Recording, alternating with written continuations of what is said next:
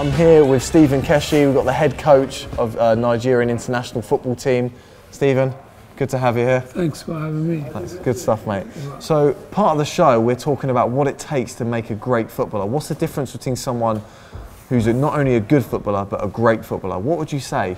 Well, I think in my opinion would be, the intelligence of that player, the vision and the discipline of the player. A lot of elements that comes to play that makes you a great player versus a mediocre player who doesn't really uses IQ better in deciding, in managing himself and whatever he does on the field.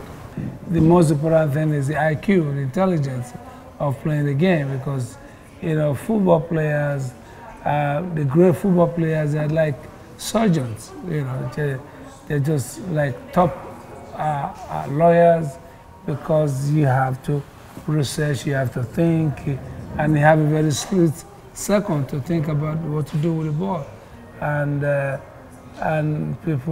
players like Messi and Ronaldo and Kaká, these are great players because the IQ is very high. They've got that football mind. They know how the game works. Exactly. And how do you help the players deal with the pressure of playing at the top level? Well, how do I do that? I try to make them relax. Mostly when we're not playing. Yeah. Like now, we just finished training, and I have a game in 2 or 3 days.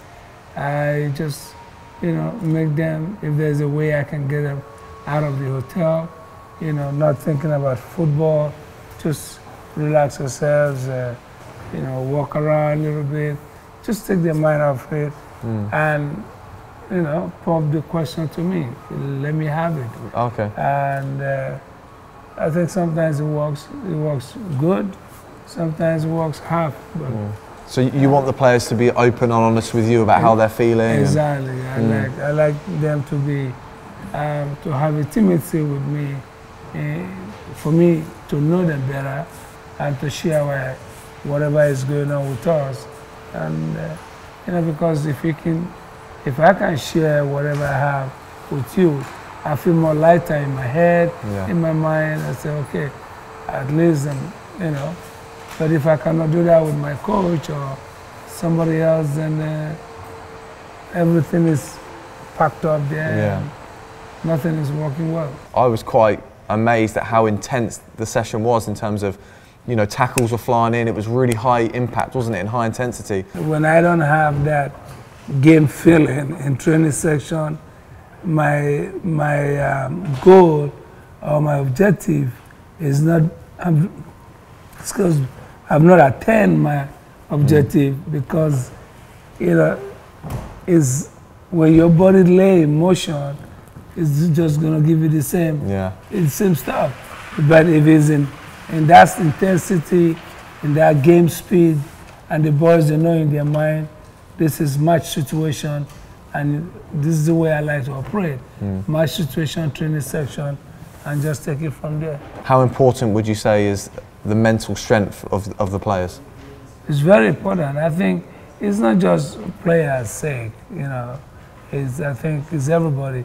Your mental toughness statement is very, very crucial in you developing or achieving what you want to achieve.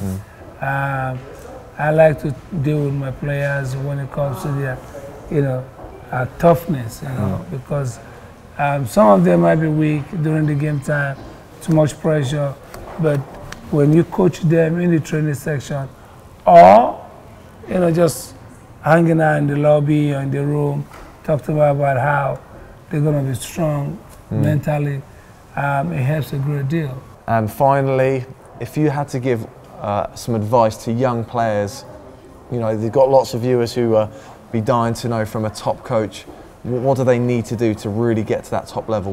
If you had to give one piece of advice to up and coming players, what would it be?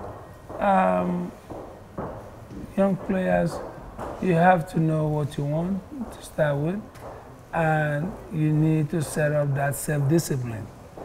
Self-discipline goes a very long way in us achieving what we want to achieve. Because if you don't have that, you have the intensity of thinking, okay, I have the skill, I have the potential, I can do it anytime I want, but you don't have the discipline to control yourself or manage yourself by sleeping on time, know what to have to eat, know when to go out, when not to go out, and all these things plays a very long way in developing yourself to be a great player.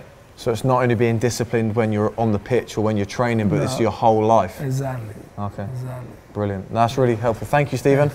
Thank you very much for your time. Good to meet you.